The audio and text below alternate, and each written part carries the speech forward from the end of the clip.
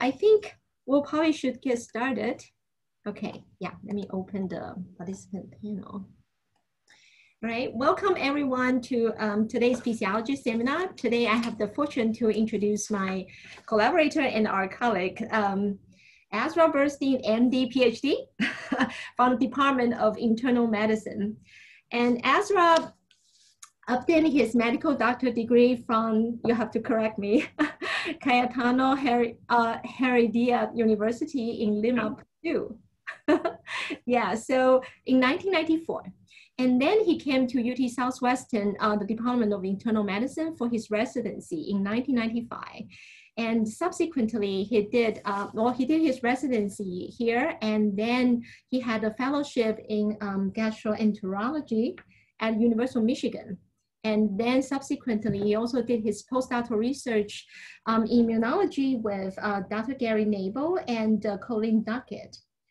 So in 2004, he became assistant professor at University of Michigan. And in 2008, he moved from University of Michigan to UT Southwestern. And since then, he rose through the rank of assistant to associate, professor of tenure, and then professor. Now he holds the position.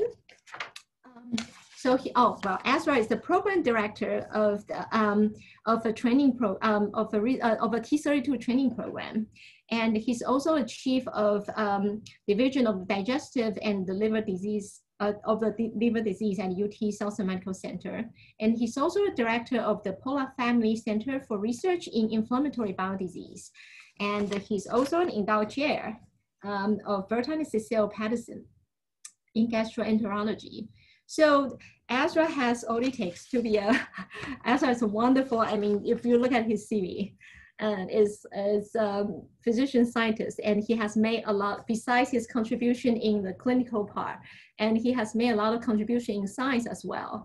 Most significantly, he has discovered the COMD protein family, which plays an important role in endosomal sorting, in copper homeostasis, and also in inflammation immunity. So this is a very, very interesting process, and today he's going to tell us more about this. I want to mention that it's actually through this physiology seminar that I gave last year, Ezra and I came to know each other, and we have been started to collaborate, and it's been a wonderful experience. We're now actually co-advising a PhD student, Hannes Bach, and working on an exciting project related to endosome. So today, Ezra's, well, without further ado, Ezra's seminar, the title of Ezra's seminar is Recycling in the Endosomal Compartment, Understanding the Role of the CCC Complex. Okay, yeah, now that's great. Thank you so much, Jen. That was very kind of you. And I want to also thank the department for giving me the opportunity to share the work of my lab and have a chance to talk to this audience. I look forward to hearing your comments in the Q&A question, and I'll try to take some pauses as I go along with the presentation.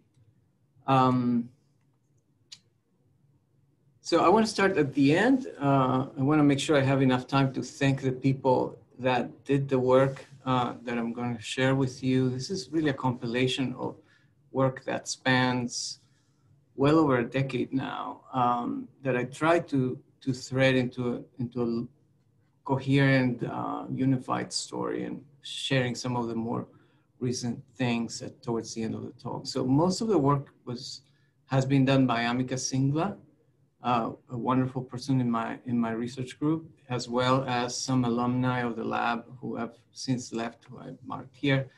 I also need to say that a lot of the work that I will share was also completed in a close collaboration with Dan Bilodeau at the Mayo Clinic, with whom I have a joint R01, as well as collaborations over many years with Bart van der Sluis in Europe and Pete Cullen in the UK. Okay, so before we get to talk about the CCC complex, I wanted to briefly talk about some basic definitions of what organelle or set of organelles we're talking about, and how, at least in my mind, I think about them. So the endosomal system is this collection of intracellular vesicles that are linked to the flux of membranes that is produced in the process of endocytosis. These intracellular vesicles will contribute membranes and cargo back to the plasma membrane, as well as to other organelles intracellularly, particularly producing a flux of membranes towards the lysosome. There are other interconnections of the endosomal system besides the plasma membrane and the lysosome. The membranes from the endosome will also can be interconnected with the trans-Golgi network. So one key feature here is not only the transfer of membranes in form of vesicles that move back and forth between these different compartments, but the transmembrane proteins that are embedded in those membranes. The movement of those transmembrane proteins, which we're going to call cargo proteins, is a highly regulated process where proteins are identified and routed to the proper location in the cell. Sometimes that routing is going to change based on cues that the cell receives from the cell surface or intracellular signals. Content of the vesicles is also going to be delivered to particular locations. There's transfer of membranes in this active cycling, as well as changes in the lipid composition. All of this is occurring in this collection of vesicles that we call the endosomal system. Now, from what you heard from Jen as a gastroenterologist and somebody who trained in immunology, you might ask, how did I get involved in the process of endosomal sorting? So I think I owe you at least one slide of introduction on that. So the core interest of my lab have been to understand how inflammation contributes to human pathology, particularly in the digestive tract. And it's in that context that we were studying the regulation of the NF-kappa B pathway, a key pro-inflammatory transcription factor. And this is work that we did many years back. We were particularly paying attention to how NF-kappa B initiated transcription is turned off. At the time, it was clearly recognized that one mechanism is through the active export of DNA-bound NF-kappa B subunits back to the cytosol through the I-kappa B protein family. What we and others contributed to this knowledge was the identification of another pathway where DNA-bound NF-kappa B subunits undergo ubiquitination, and that this process is regulated by a particular ubiquitin ligase. It is in that context that we found that this required a mysterious small protein called COMD1. Absent that, the ubiquitination of NF-kappa B subunits was suboptimal and NF-kappa B mediated transcription was exaggerated, and that promotes inflammation. Now, turned out that COMD1 is actually the founding member of a larger family of proteins. There are 10 such family members in humans, and they are characterized by a region of homology in their C termini. They are all about 200 amino acids in length, with the exception of COMD6, which is basically just the COM domain. Here is a primary sequence alignment of human COMDs at the level of their COM domain. As I said, they're highly conserved. They go all the way down to unicellular protozoa, which already have all 10 COMDs. And they're known to form dimers, homodimers, and heterodimers. And that dimerization process requires their COM domain. For a long time, the structural organization of the COMD proteins was completely unknown. Very recently, the a group in Australia provided additional information on how these proteins are organized. Briefly, the COM domain forms this tight interaction that they call the left hand shake, left-handed handshake, where beta sheets form this tight apposition. There's a very C-terminal alpha helix that is part of the COM domain. And the N-terminal is an alpha helical, tightly packed alpha helical bundle. The full structure of a COM-D protein is not known, but it's been inferred from different parts of the protein. And this is a model of a COM-D9 homodimer. Now, as we had been characterizing the role of COM-D1 in this process of terminating NF-kappa B transcription, others were bumping into the same protein or set of proteins and describing very different roles for these family members. So the first and probably most striking example was the discovery by Bart van der Slaus that COM-D1 is mutated in a disease of inbred dogs called the Bedlington Terrier. These animals get this is an autosomal recessive disorder, and what they develop is high copper content in the liver, cirrhosis, and it's due to lack of copper excretion in the bile. In fact, it resembles a human disease of lack of copper transporter expression called Wilson disease. He was able to demonstrate that the disease is caused by a genomic deletion that affects COM-D1, resulting in no COM-D1 protein expression. There was no reason to expect that the pathways that we were studying in relation to NF-kappa B would be in any way related to this phenotype. Others were beginning to also report effects on other transporters, some well-known transporters such as the epithelial sodium channel, CFTR, sodium potassium cotransporter, and so on. But what we were lacking was how to account for these diverse functions. Now, at that point in time, I had to make a decision of whether to really invest the time and the effort to try to understand how these proteins might be involved in these other processes. So in my defense, I will offer this quote from Buddha, which I think is a wonderful quote. There are only two mistakes one can make along the road to truth: not going all the way and not starting. So we decided to investigate that. So we had very few clues. So what we were doing at the time was to try to better define the interactome of COM-D proteins to see if this would give us some clues as to how the system might be operating. So what we were doing at the time were affinity purification studies and mass spectrometry to try to identify interacting partners of COM-D proteins to see if we could generate a mapping. Of course, today you can do a lot of this in the computer from BioGrid in about 10 minutes. But what we found was that multiple COM-D proteins used as baits would precipitate similar factors.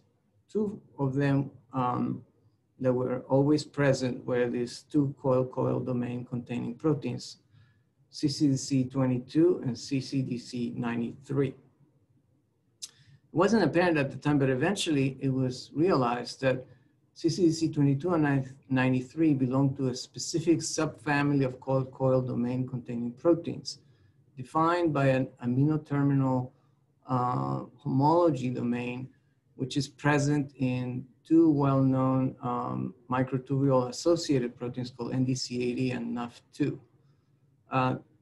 The domain that defines this family, therefore, is NN for NDC80 and NUF2, and CH comes from component homology domain. This is, again, an alpha helical rich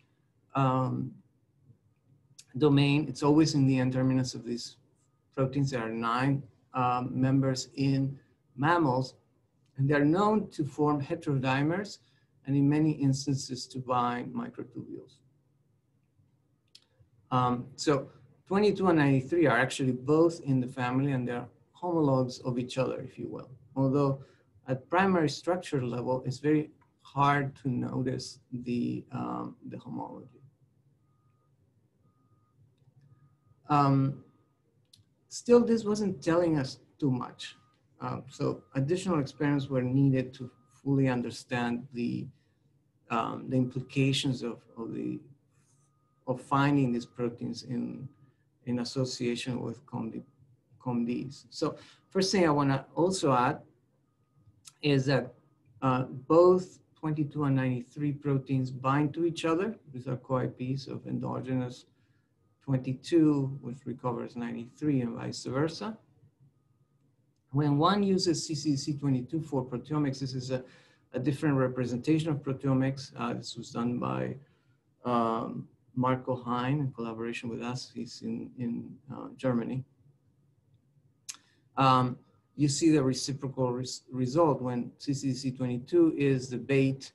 All COMDs are co-purified. This can be confirmed by in vitro binding studies using GST tagged COMD proteins. So we term this assembly of COMDs, CCC22 and CCC93 as a CCC complex, just going after the first letter of each of these key components. Now, that was not telling us enough yet about the potential role of these factors in cellular physiology and how to connect inflammation to copper homeostasis and the other things that were coming up. So what was also seen in the purification that Marco did was that there were factors that were clearly linked to endosomal biology. And that was the very first clue that began to inspire the next set of experiments. So in the purification, there was a factor known to be a component of an assembly called retromer, VPS29, as well as two other factors of unknown function that were, in one case, known to be a homolog of another retromer subunit, and a second one, which went by an ORF name, that upon analysis we found had homology to VPS35, the largest of the retromer subunits. So there was another factor of FAM45A, which you'll see later in the talk. Now, to understand why this might be important, I need to give you a little bit of background on what is retromer and what it does. So retromer is an assembly that associates with endosomes, and it's important in the process of identifying cargo that needs to be recycled. Sometimes to the plasma membrane, sometimes these are cargo proteins that enter the endosomal system from the secretory pathway, proteins that typically reside in the trans-Golgi network and need to be reclaimed from the endosome back to the TGN in what is called retrograde transport, hence the name retromer. So one function of retromer is the identification of cargo proteins that need to be recycled to a specific destination. Retromer does this in association with accessory factors, often of the sorting nexin family, we call sorting nexins, SNX, and different numbers. The second function seems to be to assemble a cage or coat over these emerging vesicles that will recycle cargo. So by cryo-EM, these resemble the COP1 coats of COP1 vesicles. In addition, retromer recruits another complex called the WASH complex. This is a activator of the ARP23 complex and promotes the assembly of branched F-actin on the cytosolic surface of an endosome. The precise contribution of actin to the sorting process is complex, but it's thought to be required to define the sorting domain, and also it's clear that without the formation of this branched F-actin, sorting cannot proceed.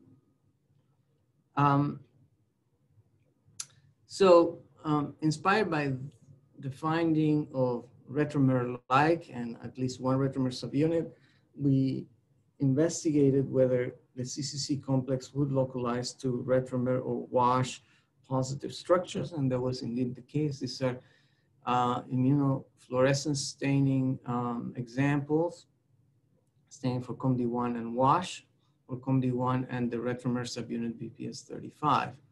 So other than its co-localization with its known partners, CCC93 in retromer and BPS35-like, retromer and, in CCC, retromer and wash are the closest co-localized factors with COMD1.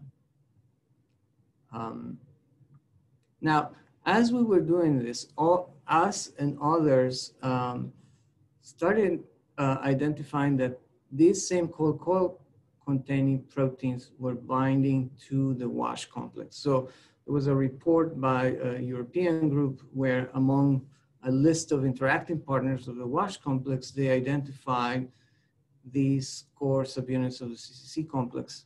They are listed in the paper, but they had at the time, no idea of what their functional contribution might be. This is when I was connected to Dan Bilodeau, who already had similar data. Here you can see co-precipitation experiments demonstrating that CCC22 and 93 will not only co-IP with each other, as I showed you before, but they will co-IP with FAM21, one of the key subunits of WASH. And this began a partnership to try to understand what these interactions might mean. One thing that we realized early on is that WASH is required for endosomal targeting of the CCC complex. So absent the FAM21 subunit by, in this case, shRNA, COMD1 puncta in endosomes decreases substantially. And that's also true of CCC93 and this VPS35-like protein, at the time known as an ORF product. So now we have the CCC complex in as a large assembly that goes to endosomes, interacts with known endosomal regulators. So this clearly inspired right away this question of whether the connection between COMD1 and these copper phenotypes was due to the fact that the CCC complex might be regulating the trafficking of the copper transporters. So just briefly, in mammals, there are two copper transporters, ATP7A, which is present in most cells of the body, and ATP7B, which is predominantly expressed in the liver. And depending on the levels of copper in the cell, it's either in the trans-Golgi network under low copper levels, or it's mobilized to peripheral vesicles, which have lysosome-like characteristics under high copper conditions. And from this location, there's transient translocation to the plasma membrane for excretion. In the case of liver cells, this is polarized to the biliary canaliculus. So we examined whether indeed deficiency of the CCC complex affected this movement of the copper transporter in response to low and high copper conditions. So let me walk you through these experiments really quickly. Under low copper conditions, ATP7A in fibroblasts is mostly localized to the trans-Golgi network. So it's in close proximity to the Golgi marker GM130, as you can see here. When the cell is in high copper conditions, so excess copper in the media, the transporter moves to these peripheral vesicles. The plasma membrane localization of the transporter is difficult to see in culture cells, but you can clearly see the peripheral vesicles. These are fibroblasts from patients with a with a severe mutation in CCC22, which causes very dramatic reduction in CCC22. In these patients, fibroblasts, the transporter does not respond to changes in copper conditions. It's constantly in these peripheral vesicles, whether under low or high copper condition. And you can see the same phenotype when you take normal fibroblasts and knock down COMD1. The dynamic relocalization of the transporter is lost, and now it's stuck in these peripheral vesicles.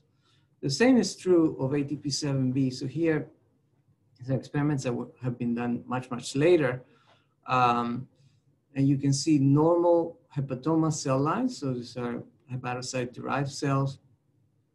And the low conditions have ATP7B near in the trans-Golgi network. High copper conditions goes to the periphery. When you don't have a CCC complex, it's stuck in the periphery, never moves. And in vivo, you see the correlate of this phenomenon. So in hepatocyte sections of normal mice, there is significant plasma membrane staining. There, it's easier to see of ATP7B. In the absence of COMD1, the plasma membrane staining disappears, and there's accumulation of these intracellular vesicles. The same is true with another COMD knockout.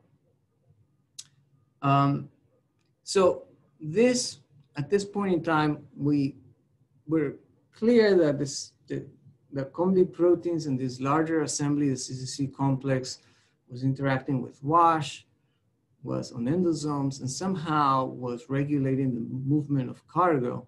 The best cargo at the time for us to investigate was the copper transporters, since there was already a strong physiologic corollary to this in this animal model. However, the mechanism by which endosomal cargo sorting might be regulated was completely unclear. So this is what I'm going to walk you through in the next few minutes. To try to understand that, I need to first go back to these retromer-like subunits that are associated with the CCC complex and try to understand what these guys are doing. Again, these were the units, the subunits that I described. What we hypothesize is that these subunits formed an assembly of their own that resembled the retromer. In the early days, we called it retromer-like. Eventually, we settled for the name retriever. Pete Cullen in the UK ran basically into a similar observation, and then we joined forces and published this together in Nature Cell Biology. I just want to show you one piece of data that says that indeed you can express all the three key subunits of retriever, VPS26C, 35-like, and 29, and they will coelute as a trimer after purification. And there's a plethora of other evidence that indeed this is a stable assembly. I'll show you some more in a moment. Interestingly, when you deplete cells from retriever, the plasma membrane gets depleted of certain cargo proteins that don't recycle to the plasma membrane in the normal fashion. And these are distinct, for the most part, from retromer cargo. Here I highlighted some of the key retriever cargo, so LDL receptor family members, integrins, the sodium potassium ATPase, etc. Whereas retromer regulates a distinct subset of cargos, including, for example, ATP7A. So right there, you could tell that the CCC complex would have to have functions above and beyond regulating retriever, since it clearly regulates a retromer cargo, ATP7A. So one thing that it clearly does, the CCC complex is required for retriever to be recruited to endosomes. So in normal cells, if you look for VPS35-like, you can see that it's punctate and it's on endosomal structures that have retromer, that have EA1. This is the same location where you would find WASH as well. However, if you knock out COMD3, and this causes a drastic destabilization of the entire CCC complex. Then the punctate distribution of VPS35-like is completely lost. Moreover, just like the CCC complex has an interaction with the WASH complex, when you don't have the CCC complex around, retriever, VPS35-like, does not interact with WASH. When you rescue COMD3, the WASH interaction is rescued again. So from this, we could surmise that at least one function is that the CCC complex provides a platform for retriever. It's required for retriever to be recruited to endosomes where it's going to be necessary for the recycling of specific subset of cargoes. Now, we're gonna have to take another short detour to understand a little bit about the CCC complex organization before we come back to the mechanistic understanding of the CCC complex. So early on, we tried to understand how this complex might be organized.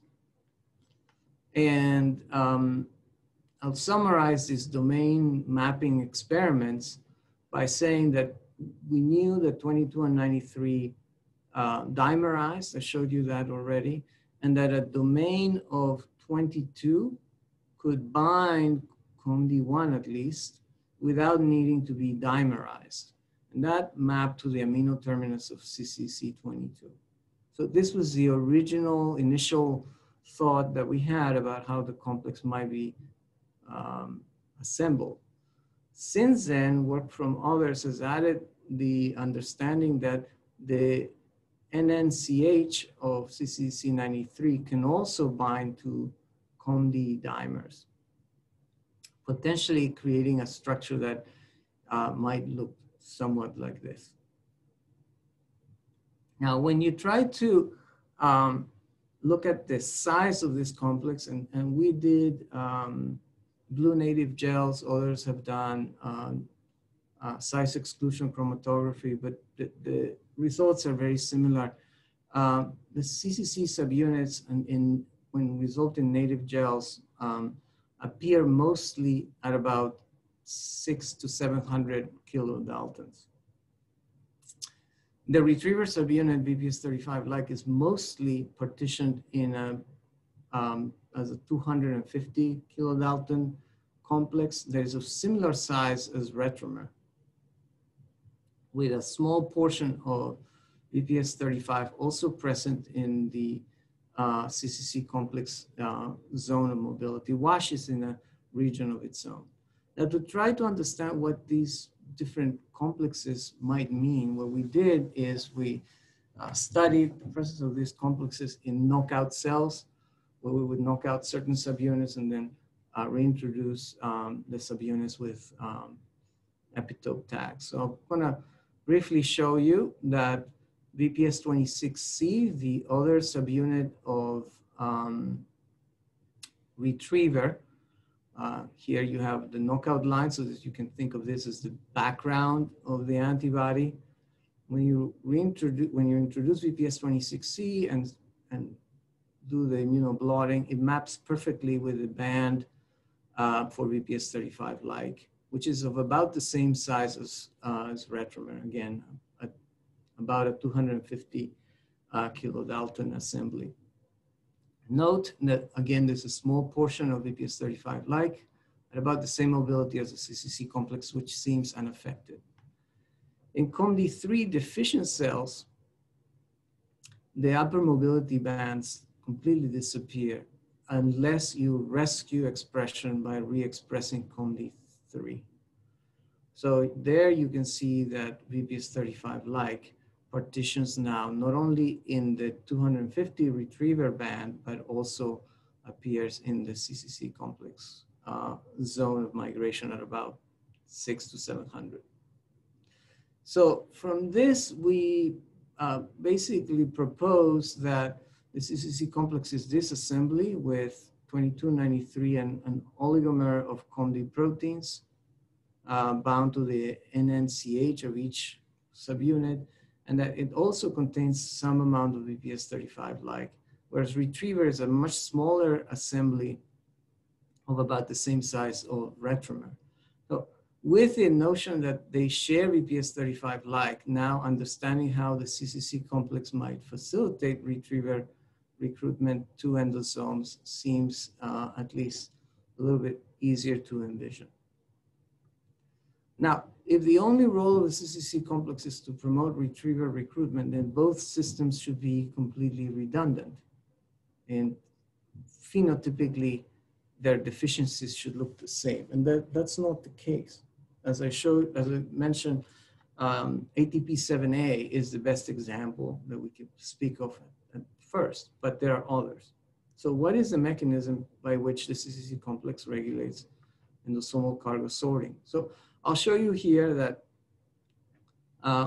whereas the CCC complex is important for the trafficking of a retriever cargo, in this case an integrin, it's also important for retromer cargo. Let me explain what you're looking at. Here you're looking at immunofluorescence staining for integrin beta 1, which in normal cells is almost exclusively at the cell surface. When the system is disabled, some of the protein will be retained in WASH-positive endosomes, which change color from red to yellow due to colocalization. And this is basically endosomally trapped integrin, which is quantified here in the graph on the left. However, GLUT1, which is well known to be a retromer cargo, is also trapped in CCC deficient cells. You can see, for example, BPS35-like, a lot of yellow dots, those are endosomes with GLUT1. Not so in the retriever subunit BPS26C. By the way, you can see that in all of these assays, and you'll see more of that later, BPS35-like behaves more like a CCC subunit. There are other examples where cargoes that are clearly not retriever cargoes alone, based on sorting Nexin 17 experiments, are also dysregulated. So from these experiments, we surmise that there must be functions that extend beyond retriever recruitment. So here, I wanted to take you back to this interaction with WASH, which proved to be at the center of what the CCC complex is doing. Again, WASH is this actin nucleator, is brought to endosomes, at least in part by retromer, and it's also required to bring the CCC complex. It will activate the enzyme that deposits F-branched F-actin. Surprisingly, and this is work from others that, who were developing tools to look at evolution of protein complexes and to predict functionally related complexes, surprisingly, one of the tightest coevolution examples they could find was between the WASH complex and a bunch of proteins of unknown function at the time of their paper, which turned out to be subunits of CCC. Actually, WASH's closest co-evolved complex is CCC and not, for example, retromer. So we looked at WASH function. So the function of WASH, again, is to activate actin deposition on endosomes.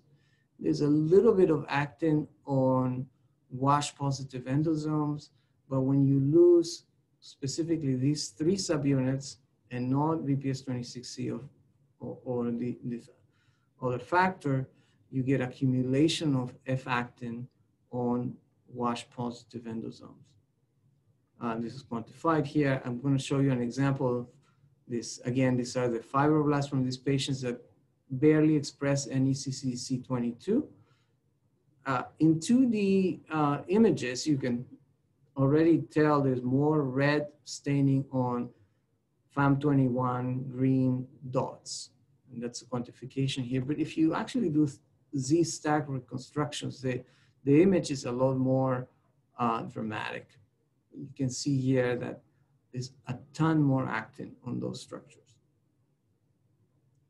And not only there is more actin, there's more wash. We can quantify the amount of wash on endosomes, the amount of wash in those three same mutant cell lines is increased. So there's more wash. It follows there would be more actin as well. So the question is, what leads to that excess wash recruitment? We looked initially at retromer, and that was not the answer. Now in the endosomal, not only in endosomes, but in all intracellular vesicular compartments, phosphoinositides play a key role in the recruitment of a number of effectors. And that led us to ask the question of whether phosphoinositide characteristics of endosomal vesicles may be abnormal. We tried a number of things, and I'm showing you here one that worked. Here we use a fluorescent reporter to ascertain the fluorescence of wash positive structures with the PI3P reporter. And in these two knockout cell lines that have excess wash and excess actin, there is more PI3P, but not in this other knockout that does not have excess wash or excess actin. That can be also confirmed by HPLC, a dramatic, really significant increase in PI3P, which dwarfs all the other changes in phosphoinositide. The cell line that has VPS26C deficiency does not have any of these phosphoinositide changes. So it marches together with the actin phenotype. Phosphoinositides are tightly regulated and interconnected, and they are made as a result of phosphorylation reactions and regulated by dephosphorylation reactions. And in the endosome, the key phosphoinositide 3 kinase is a protein called VPS34. So we looked at whether modulation of VPS34 activity with a chemical inhibitor could reduce the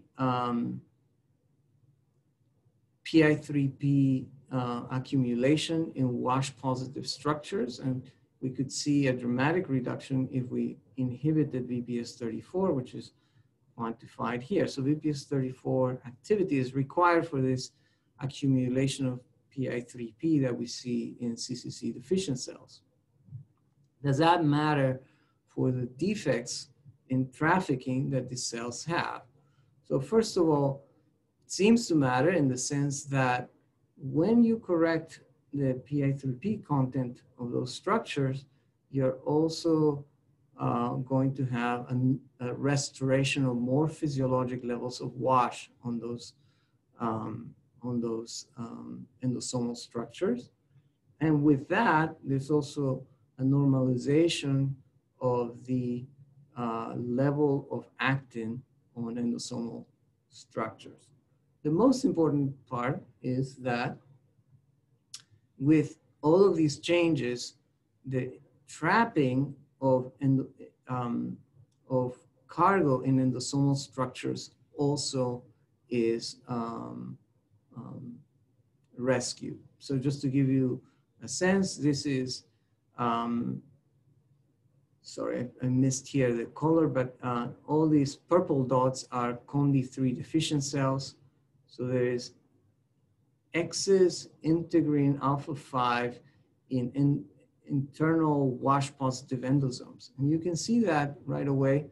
This is integrin alpha 5 in a control cell. This is the COMD3 knockout, and you have these clumps of intracellular dots in the stain, which look as yellow here because they co-localize with wash. When you reduce the amount of PI3P by, in this case, knocking down VPS34, 3 different oligos, the intracellular trapping is diminished. So what we're saying is that the CCC complex basically works, not only binds to wash, but works as a negative regulator of wash, limiting how much wash is recruited to endosomal structures and how much activity and actin accumulation takes place. Absent the CCC, there's too much wash, too much actin, and that is also detrimental to trafficking. Moreover, we are saying that this is happening somehow through modulation of PI3P levels. So you can change the PI3P levels in a CCC deficient cell and bring the cell back to homeostasis, at least partially. So the next question was, how could the CCC complex be affecting PI3P levels? So I told you that kinases are important in the generation of PI3P. So obviously we looked extensively at whether the activity of VPS34 was enhanced in any way in deficient cells, CCC deficient cells, and we never found any evidence of that. So then we turned our attention to the phosphatases, which convert PI3P back to PI. And there are a number, but one important group are called myotubular related proteins. And proteomic data, unbiased proteomic data, was already suggesting a potential interaction between CCC22, a core component of the CCC complex, and MTMR2, which we could confirm by co-IP experiments. MTMR2 is a phosphatase active member of this very large family, which also includes phosphatase dead family members, and they form multimers with different family members associated with each other, very mysterious reasons why these factors associate with each other. But indeed, MTMR2 can bind to several of these MTMRs, and the CCC complex not only binds to MTMR2 as shown here, but to the same, to the entire MTMR2 associated set of MTMRs. How, why, completely unknown at the moment. But we turn our attention to MTMR2 since it has phosphatase activity and asked whether that could explain the PI3P accumulation. So what we saw was that MTMR2, when deficient, results in the same actin and recycling defects that we saw in the CCC deficiency states. So for example, knockdown of MTMR2 causes accumulation of actin in green, or endosomal red FAM21 positive structures, resulting in these yellow dots, which are more intense than in control conditions. And this can be quantified and shown to be significant. The same is true about endosomal trapping of integrants, which should not be on wash positive structures, but when it's trapped there, you can see the accumulation of yellow to green intracellular vesicles. And that can be modulated by changing the rate of PI3P production by also inhibiting VPS34. So there's a balance between the kinase and the phosphatase. If you have too little phosphatase, you can bring that balance back to normal by concurrently reducing the kinase to match how much phosphatase you have. And I'm gonna finish here. The recruitment of the MTMR protein to the endosomal membrane is regulated by phosphorylation. This is work that has been done by other groups, such that the phosphorylated form stays in the cytosol, and the non-phosphorylated form is the one that binds to endosomal membranes.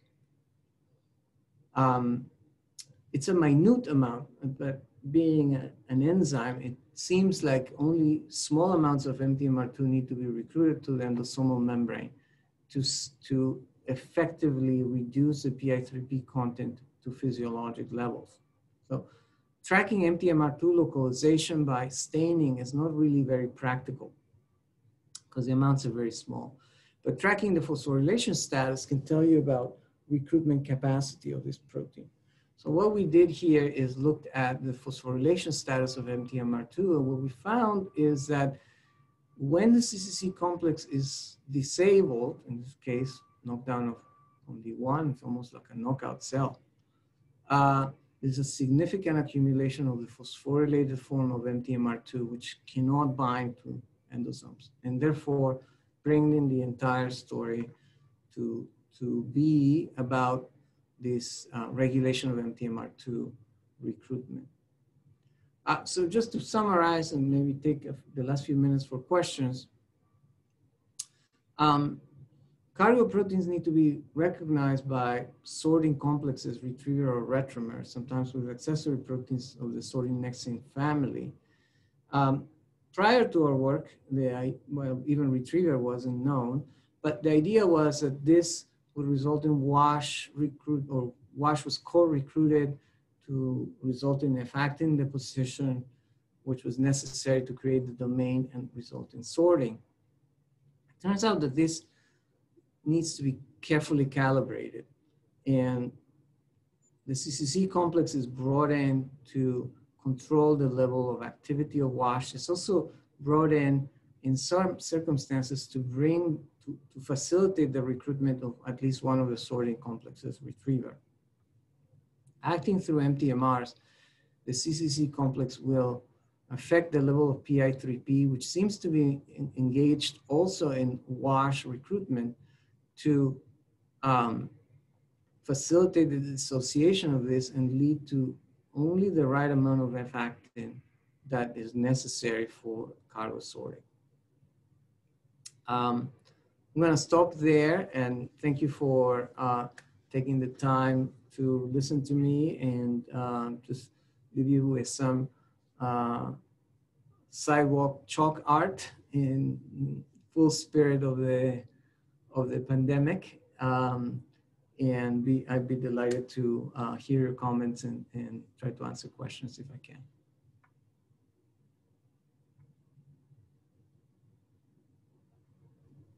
Thank you, Ezra. Oh, it's wonderful to hear you actually give this whole story, starting from your work on NF-kappa immunology and NF-kappa B all the way to going into this basic mechanism of identification of the CCC complex retriever.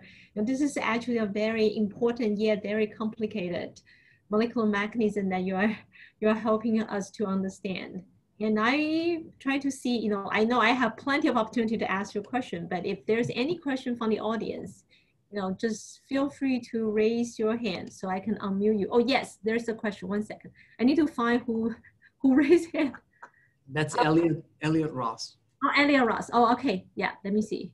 Maybe Elliot can unmute himself. He can ask. Let me see. Elliot Ross. What can I find him? Well, wait. Elliot, maybe you can unmute and. Yeah, I just the mute button just popped up. That's cool. In terms of these multiple complexes, is it known how many bind to a vesicle? I gather that the WASP retromer receiver stoichiometry is 1-to-1. How many of these guys do you need on a vesicle to make it move? Nobody knows, to be totally frank. As you can see, a lot of the models that I put in front of you about the organization of even the CCC complex are quite indirect still. Nobody has fully recapitulated the assembly in vitro. And there are camps out there that there's one CCC complex with all 10 subunits. Our data would say that there are multiple flavors of CCC depending on the kinds of COMDs that come to be.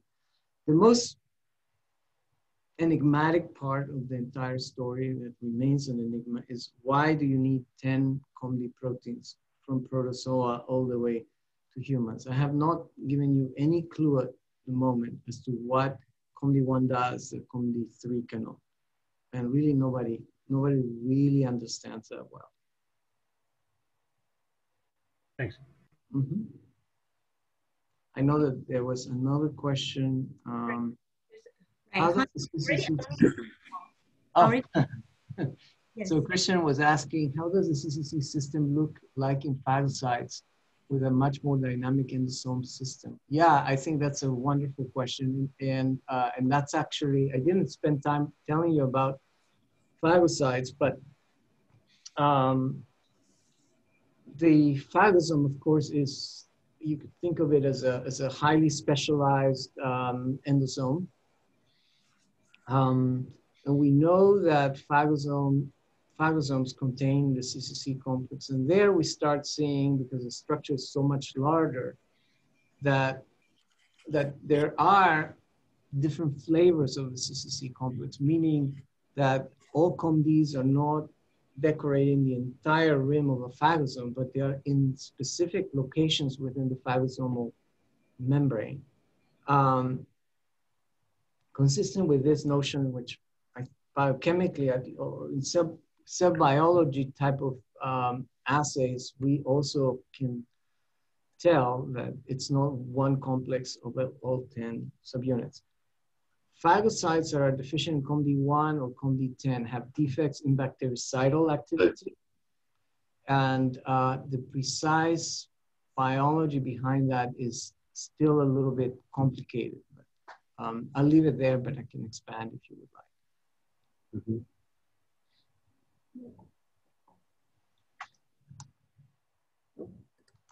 I think we have answers. Oh, okay. I don't know if there were other questions. Please don't be shy. Yeah, or maybe I have one more question about, do you know about the RAB GTPases involved in Yes. the process? Yeah. So, no, that's a very good question. So, RAB7 GTP is important for the recruitment of retromer. And RAB7 GTP seems to also by proximity binding analysis, using APEX2, seems to be most closely related or interacting with retromer and WASH. However, retriever, the MTMRs, they seem to interact rather with another RAB GTP called RAB21. RAB21 is in the RAB5 family, and it marks some subdomains of the early endosome. And one of the lines of investigation right now is to see if RAB21 is required for retriever recruitment and whether retriever and retromer are closely related but distinct subdomains marked by these RABs. I will also tell you, Christian, that the MTMRs and in this FAM45 protein, they are guests actually for different RABs, including some of these MTMRs are guests for RAB21. So I think there's strong reasons to think that RAB21 would be important in some aspect of the recruitment or activation of these systems. Mm-hmm. All right.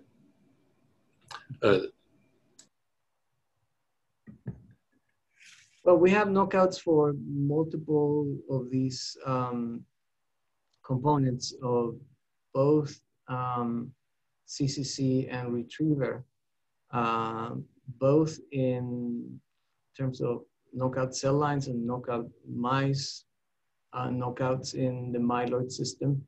And part of what we're doing now is trying to understand, particularly in phagocytes, how they contribute to phagocytic killing. So that'd be something, Christian, in particular, I'd like to get your help with as we move along.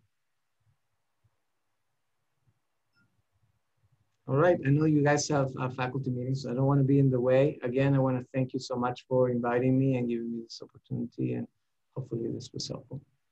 Okay, thank you, Ezra, for this wonderful talk. And yep, anyone, Ezra's right here. So you have any question, you can email Ezra. Thank you once again for giving this talk. Yeah. Thank you, Jen. Thank you. Talk to you later. Thank you.